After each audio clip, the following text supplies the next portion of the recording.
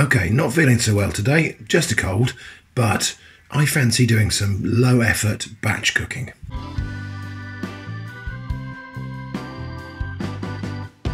So today I'm going to make a big batch of a kind of a vegetarian ragu type of sauce. I've had a rummage through the fridge and cupboards, and I think we've got enough to make quite a big batch. So I'm going to make a big pot of sauce, and then we're going to use it in different ways. Since we're going for low effort today, I'm going to chop everything in the food processor.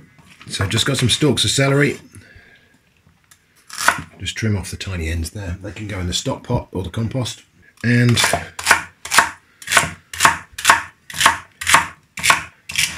just chunk that up like that to stop that going too stringy. Next, onions. I'm not going to bother chopping those any finer than that. A red pepper.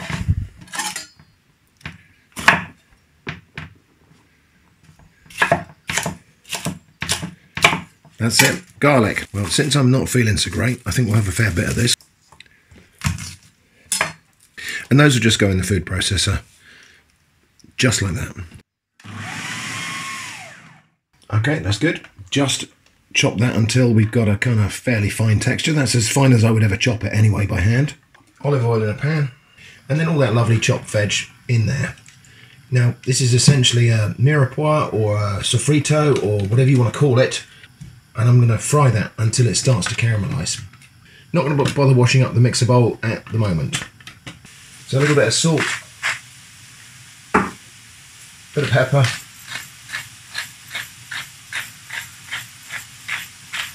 and we'll just leave that to cook. Next, mushrooms. Big old pack of mushrooms here. This is actually a really cheap way to buy them. They're quite small mushrooms, and I'm going to make an exception to my normal rule, and I'm going to wash them.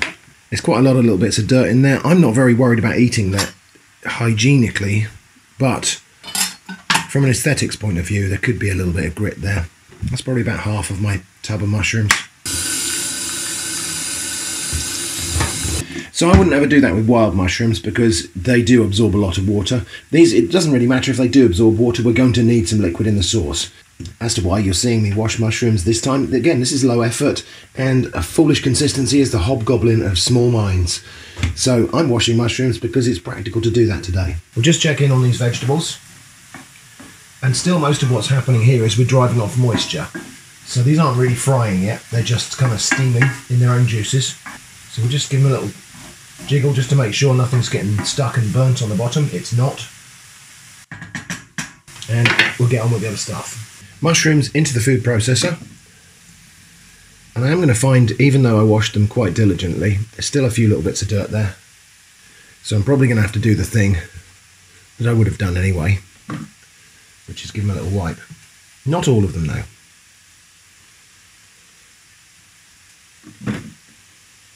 In some cases, a little trim. Same deal with those, I just whiz them until they're chopped finely. Pretty good. Well, that's quite finely chopped, much more so than I would have done by hand, but this is a vegetarian recipe, so this is kind of serving the purpose of the presence of minced beef or minced meat or something like that in this sauce. These vegetables have now started to caramelise. I can tell that because I can smell a difference in the sort of aroma that's coming off them. There's a slightly toasty caramel aroma coming off them, but also it sounds different. Mushrooms are going to go in there now, and that's going to stop this frying again, and it'll start simmering instead, but that's fine. Just going to cook that for another 5 minutes or so. Nice big leek. Lovely seasonal vegetable. These can sometimes have a bit of dirt inside these leaves here. So what I do is I just slit them up nearly all the way, keeping that bottom bit together, and then I'll run that under the tap. And I can just get in there and get rid of any sand that might be lurking in the tops of the leaves there. Pretty clean anyway. And this one I'm not putting in the food processor, but it's really easy because all I've done is another slit up there, so that's slit it into quarters. Just going to lose that top bit, which might be a little bit dried up, and then slice like that. Now this is going to go straight into the pot. This is not going to get caramelized and fried down because leeks cook down to a mush if you overcook them. So I do want to have some kind of almost visible parts of the leek still in the sauce. So this is not going to have any pre-cooking before it goes in the pot. All these vegetables in here are starting to cook now. Moisture from the mushrooms is driving off. So I've just put in about half of one of these tubes of tomato puree. And stir that, we'll get that in contact with the pan, just so it has a chance to fry a little bit. Dried oregano, nice generous teaspoonful there. Sweet paprika, again, a great big heaped teaspoonful. Smoked paprika, not such a generous teaspoonful because that can be a bit overpowering. Okay, and now this paprika can burn really easily. So I'm just going to get it in contact with the pan. We're going to let it fry a little bit and then off the heat. Now what we got here is kind of almost like a vegetarian sausage filling or something. Let's have a little taste of that on its own. Already loads of flavour in that. Now we need to assemble this into a pot to cook for a bit longer. That cooked vegetable and mushroom mixture is going to go in there, and I will deglaze the pan in a minute. My leeks, just chopped and raw. 3 carrots. So one of those carrots is going to go in grated. The other 2, just for a bit of variety of texture, these are going to go in little quarter slices. So just little chunks like that.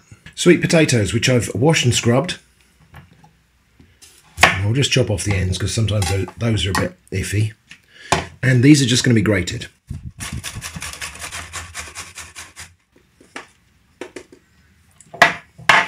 And sweet potato can discolour really fast. So actually that's going to go in there just to help that keep its colour. I've got a tin of chopped tomatoes. The acidity from those chopped tomatoes will stop those sweet potatoes from going black. Right, we need to deglaze the pan and get some liquid in there. We'll just return that to the heat. So, deglaze liquid from the pan. Now, for a little bit of substance to this sauce. Peeled wheat. I got this in the international supermarket in Portswood, Southampton. Brought it with me. About a handful of peeled wheat. Similar in concept to pearl barley, but made of wheat. And then textured vegetable protein, aka soya mince. If you don't like this, use something else. We're going to have about a cup of that. Now those 2 last things I've just added in are going to absorb quite a bit of liquid. So we do need to add some more water here. I'm going to rinse out this food processor jug so that I don't waste that. No point wasting those bits of mushroom that are in there. And then we'll have another 1, 2, so maybe 2 cups of water. I'm going to mix that all together now, just so I can judge the liquid level. A bit more liquid. 1 more cup of liquid, and we can just see the liquid level now, around about there. Now at the moment the only seasoning that's gone in there is a little pinch of salt with those vegetables when we first cooked them. So I've got this Marmite, this is the truffle one that I've had in the cupboard since I tested that earlier. But yeast extract, rounded teaspoonful. That's going to give us salt and glutamates to give this a more robust flavour. And I'll just try and make sure that isn't in one big clump in the middle there, because once this goes in the pot, I can't stir it. Okay, well that might look a bit unpromising at the moment, but now it's got to go into the pressure cooker to cook for half an hour. That goes in there. I'm going to put that on the legume setting just because it gives a half an hour pressure cooking.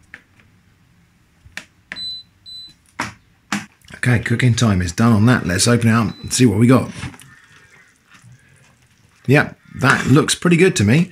That looks like a bolognese sauce-ish. Well, what we would in the UK call a bolognese sauce, which is very different to what they call a bolognese sauce in Italy, apparently. Anyway, right, a little taste, and we can adjust for seasoning and things. A little bit on the sweet side. I suppose that's the sweet potatoes and carrots and all the other vegetables are quite sweet. Could do with a bit more salt. And so that's going to come in just the form of a regular vegetable stock cube. I'll put about half of that in first.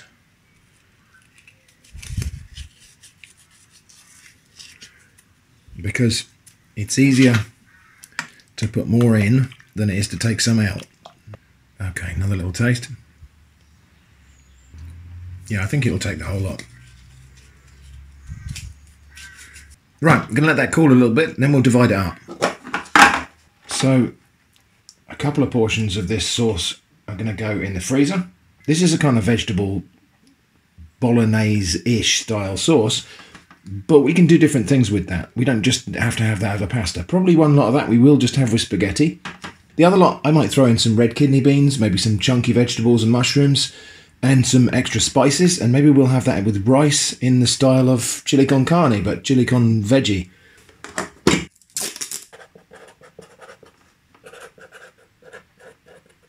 So those two are going to go in the freezer, but we've still got at least half of this sauce left. Let's assemble today's dinner. I don't have any lasagna sheets, so I'm not going to make lasagna. I'm going to make just a pasta bake type of thing, using this, which says trophy. Trophy? This might not be the right dish to have this kind of pasta in, but I don't care. Some of that pasta in there dry. There's quite a lot of moisture in this vegetable sauce, so that will just go on top. And when I bake it later in the oven, that will hydrate the pasta. Let's have another layer of something, and that layer is going to be courgettes. Not exactly in season at the moment, but they seem all right, and they weren't too expensive. And I think what I'll do, I'll cut that down the middle, there like that. I will just lose a little bit of the pith out of there. This middle pith bit can be a little bit watery. I'll cut that into thin strips. These will just bake as the dish bakes in the oven. So just go and cut them into ribbons. Of course, another way to do that would be with the potato peeler.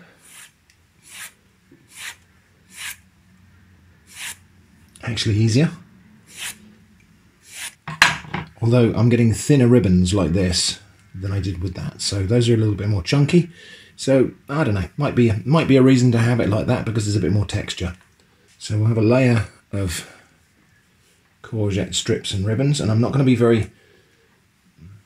try and be neat and tidy about it. I'm just going to make sure that there is a layer there.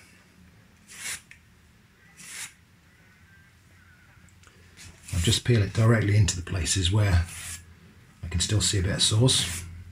A little bit more pasta, a little bit more sauce.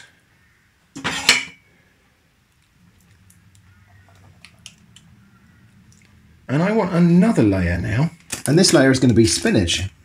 Now I tend to buy unwashed spinach because it lasts longer in the bag. Once it's been washed and put away wet, it tends to rot in the bag. So I tend to buy unwashed spinach and then just wash the amount I'm going to use. It's also a little bit cheaper. Let's see if that's enough. Now I can squeeze that out because I'm not worried about keeping these leaves whole. Spinach that I've kind of wrung out over the sink.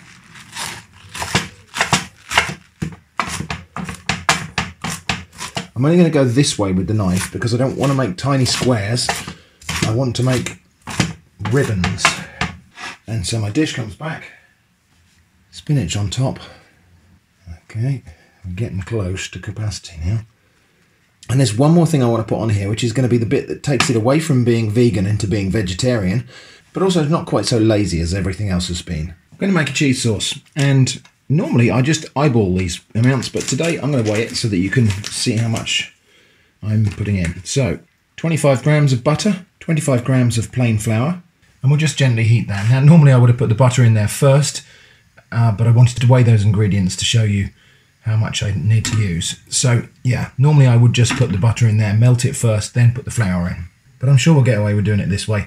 If I end up toasting the flour a little bit, actually that might not be such a bad thing. I just fried that for a little bit and I can smell it getting kind of toasty now. So in with some cold milk. And that's going to be about probably 250 to 300 ml of cold milk. But I will just keep that going and we will judge this by the thickness. Okay, you can see that's thickening already. It's going to need a little bit more milk.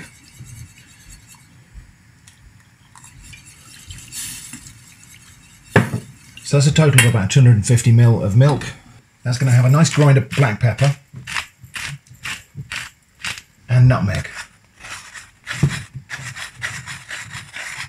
Nutmeg in a cheese sauce, especially together with spinach, is an amazing combination. Yep, that's good. Right, heat right down now. 75 grams of mature cheddar cheese. Now we don't need to grate that, we can just break it up into small pieces or cut it into cubes if you prefer, or you can grate it, but the heat will dissolve that into the sauce. Tiny little splash of milk in there because I think that's a bit too thick. Okay, I've got it back on the heat now, and I'll just gently warm that. We're not going to boil it or anything, we're just going to gently heat it until the cheese has melted in. If at any point it feels a bit too thick, a little bit more milk. Okay, I think we're nearly there. If it's got some little chunks of cheese in it, I don't mind too much at all, because those will just be interesting little bubbly bits when we bake this. Alright, and then this cheese sauce, I've just let it cool a little bit. Just going to pour it on top of this spinach. I'll try and cover every single little bit of spinach. Pretty good. So I will be actually baking this today, but this could all be done the day before. And then it can be just chilled in the fridge and then bang it in the oven for 40 minutes or so, just to warm it through, hydrate that pasta completely, and bake and cook everything. So we'll do that a bit later. There is also some of this vegetable sauce, probably enough there to be a full serving for one person with some pasta or something. So that also can go in the fridge or freezer. So there we go, that was one little batch of cooking, and we have the basis for 3 main meals at least, maybe a 4th.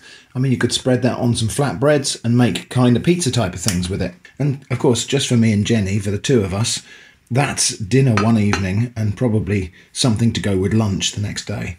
Right, dinner time. So all I need to do is take that out of the fridge and I'll put that in the oven. Gas mark 4.5, 5, somewhere around 180 degrees Celsius for probably 40 minutes until it crisps on top and it's piping hot throughout. Okay, well there it is. That's going to have to cool a little bit before we can serve it. I'm going to serve up a portion of this here in the kitchen, just so we can see what it's like.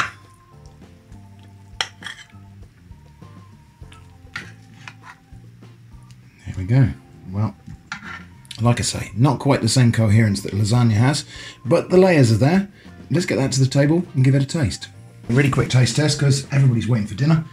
Because this has already got your 5 a day in it, I'm just serving this with garlic bread. That's pretty good. The pasta is completely hydrated and cooked. Courgettes are just nice cooked, but still with a little bit of crispness and firmness to them, which is good. Spinach and cheese sauce and nutmeg is just amazing. So there we go. That's don't know what you call that, pasta bake thing, but yeah, that worked really well. And this leftover sauce is not just leftovers, it's incredibly versatile. So for example, a snack lunch the next day, a couple of muffins, forked and split, just lightly toasted, topped with a spoonful of the sauce, a few little slivers of spicy salami, bit of grated cheese and under the grill for 2 minutes, and we've got these delicious hot sandwiches. And there are just so many more things you can do with this sauce. I'll put just a short list of these ideas on the screen. So I hope it's been interesting. Sorry about the quality of voice in this video. I'm off to drink some hot lemon now. Thanks for watching, and I hope to see you again soon.